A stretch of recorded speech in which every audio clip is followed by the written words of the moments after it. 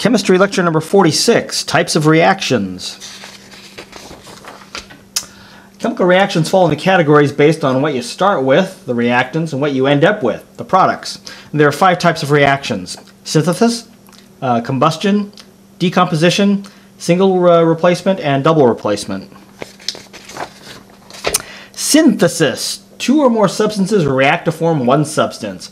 For example, iron and chlorine can combine to form iron chloride. So in the above example, 2 elements, iron and chlorine, combine to form the ionic compound iron 3 chloride. So that's that.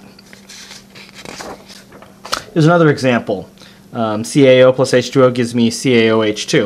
And in the above example, 2 compounds, calcium oxide and H2O, combine to form the compound calcium hydroxide. Here's another example.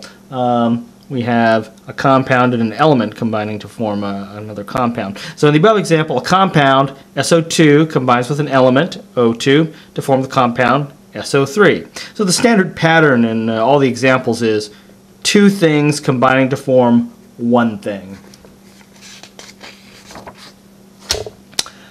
Combustion means a substance combines with oxygen. So a combustion reaction occurs anytime an element or compound combines with oxygen. Now in the previous example of 2SO2 plus O2 gives 2SO3, we labeled this as a synthesis reaction because 2 substances combine to form one substance. But it's also a combustion reaction since the SO2 is combining with the O2, the oxygen. Here's another example. H2 plus O2 gives 2H2O. So this is another example of a combustion reaction that is also a synthesis reaction. However, not all combustion reactions are synthesis reactions. This is methane. So methane and oxygen form carbon dioxide and water. So in the above example, a substance, CH4, reacts with oxygen to produce 2 substances that contain oxygen. Carbon dioxide and H2O. So this is not a synthesis reaction. Remember, synthesis is 2 things combining to form one thing. Well, this is 2 things combining to form 2 things. It's not a synthesis reaction, but it is a combustion reaction. A substance reacting with oxygen, and then the products are things that have oxygen in them. So the general pattern in combustion reactions is a substance reacts with oxygen to produce a compound or compounds that contain oxygen. Decomposition is where one substance decomposes into 2 or more substances. Synthesis means things are being put together. Decomposition is the opposite. Things are falling apart. So here's an example of decomposition. Ammonium nitrate forms dinitrogen monoxide and water. So in the above example, 1 compound is breaking apart into 2 compounds. Here's another example. H2O2, that's hydrogen peroxide, decomposes to form water and oxygen. So in the above example, a compound, H2O2, is breaking apart into a compound and an element. Here's one more example. Sodium nitride breaks apart into sodium and nitrogen. So in the above example, a compound is breaking apart into elements. So the general pattern we see in decomposition is a substance breaking apart into 2 or more substances. So this could be A plus B plus, D plus E, dot, dot, dot. But most of the time, it's the examples we're going to see is 1 substance breaking apart into 2 substances. Single replacement. 1 element replaces the atoms of another element in a compound. So in this example, we've got chlorine gas, which is an element, reacting with KBr, which is a compound, and after the reaction we end up with a compound, KCl, and an element. So if you look at the above example, Cl is replacing the Br in KBr. So the Cl is basically knocking this thing out and replacing it. The Br gets kicked out and you're left with the elemental form of Br, and the Cl takes its place. So in the above example, Cl is replacing the Br in KBr. KBr has been turned into KCl. Here's another example. Lithium, which is an element, reacts with H2O, which is a compound, a molecular compound, to produce lithium hydroxide, which is a compound, and an element. So the lithium is displacing one of the hydrogens. So in the above example, lithium is replacing one of the hydrogens in H2O.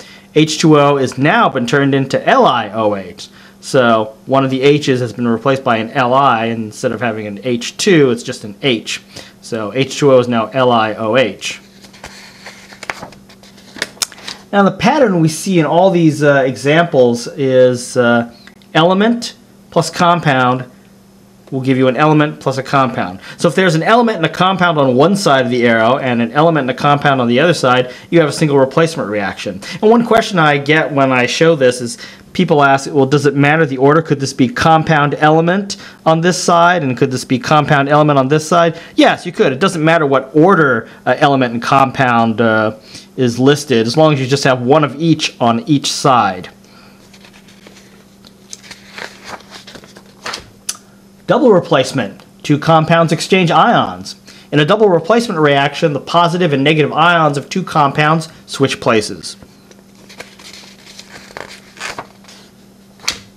So here's an example. NaCl, which is a compound, reacts with silver nitrate, which is a compound, and it produces sodium nitrate, which is a compound, and silver chloride, which is a compound. So in the above example, sodium and silver switch partners. What's happening is that the sodium will pair up with the nitrate, and then the chlorine pairs up with the silver. So NaCl becomes NaNO3, and then AgNO3, it kicks off this partner and switches it and becomes AgCl. So two replacements have occurred. Okay, that's what I meant to show. All right, so the outer ones merge and then the inner ones combine. H2O is often a common product of a double replacement reaction. So here's an example of that. HCl, which is a compound, reacts with NaOH, which is a compound, to produce NaCl, which is a compound, and H2O. So once again, the outers combine, and then the inners combine. So in the above example, H and Na switch partners. HCl becomes HOH or H2O. So the H combines with the OH to become H2O. And then the NaOH, it gets rid of the OH, but it attaches itself to the Cl of the other partner and becomes NaCl. So once again, you have two replacement reactions going on. Everybody's switching partners. And the basic pattern for a double replacement reaction is compound plus compound gives compound plus compound. So that's how you can recognize that. All right, so here's a summary of the types of reactions. Synthesis, two things combine to form one thing. Combustion, a substance, either an element or a compound, reacts with oxygen, and you end up with a compound or compounds that contain oxygen. In decomposition, one thing falls apart into two or more things. In a single replacement reaction, if you start with an element and a compound on one side and end up with an element and a compound on the other side, that's a single replacement reaction. And then finally, double replacement, if you have two compounds on one side and end up with two compounds on the other side, it's a double replacement reaction. Right? So that's how you can recognize the 5 different types.